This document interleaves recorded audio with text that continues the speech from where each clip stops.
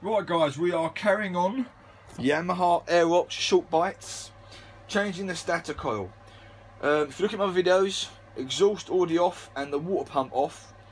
I don't know this one whether you could have got away with actually taking these off. So if you had to change the stator coil, you may be able to just undo this bolt, this bolt, this bolt, two covers at the front, and the cover would have come off. The stator coil itself would be on there then. I used a 17mm and a large 17mm on this side, and I levered one side and leave the other, and the nut came lovely off, and in here is lovely and clean. Unlike you get on the speed fights, these are normally really bad and filthy. Just wipe this out of a rag, good as gold, and then you get your stator coil. Remember though, the inside is your electric of your bike, the outside is your timing. So this is timing, this is electrics. Top tip, now you know what they are. However, here we go, the problem with eBay, and I've gone through this in the speed fights where there's AC and LC, water cooled, liquid cooled, there's different ones.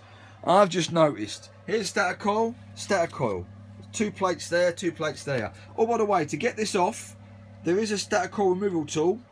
They don't seem to sell one on eBay, but it isn't that bad. You can get a screwdriver in here and you can just literally wiggle, wiggle, wiggle, and it comes off.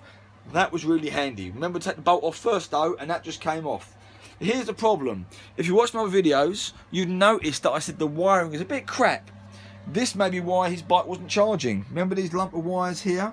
But look, this is eBay. Look, 2 wires, 2 sort of wires here, and then you've got this mess here. Well look, 3 wires, blue and red. Hello, not even the colours match. Do you know?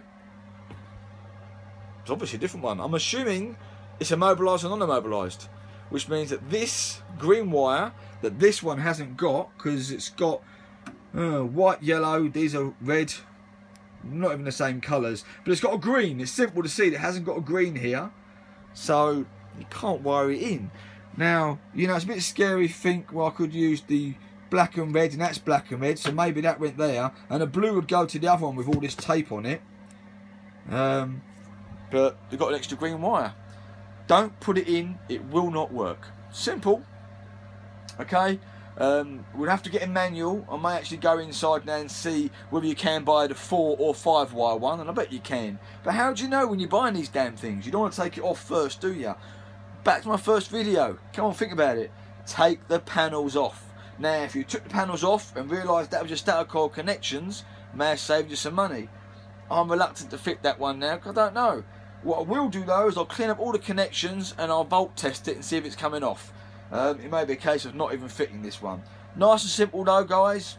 Yamaha aerox, light bites, simple videos, hopefully to help you. Sorry if I go a bit fast. Maybe watch it 2 or 3 times, you'll get the picture. So, bolt, bolt, bolt. Other 2 front bolts, off comes the water cover. That's in the other video. You may be able to just lean that down, not drain all the water out. The water doesn't go through, by the way, electrics and all. And then the screwdrivers, not many tools to get off a stator coil really. Allen key, and this with the whole plate would have come off. Right, check out the other videos guys, please like and subscribe. What's next? Well, have to wait and see, won't you?